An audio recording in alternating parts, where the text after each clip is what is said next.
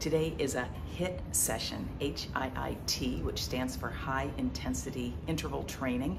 Elise just said since it's week 3, she's going to be adding length to the intensity parts. It's little bursts of activity with a rest in between, but she's making the bursts longer. So here we go. With the hay baler. We go high and low. It's really low.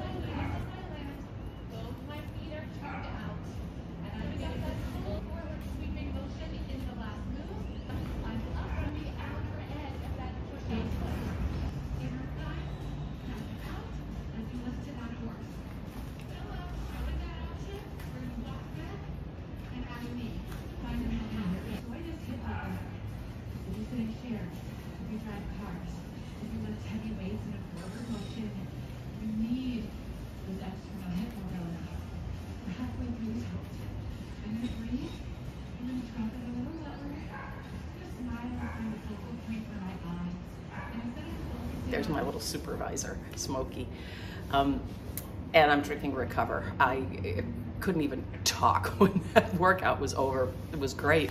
No individual move was terribly hard, but, and I didn't keep the pace. I'm not even trying to, because that's not good for me right now, but still, heart rate up, and yeah, I'm feeling stronger, so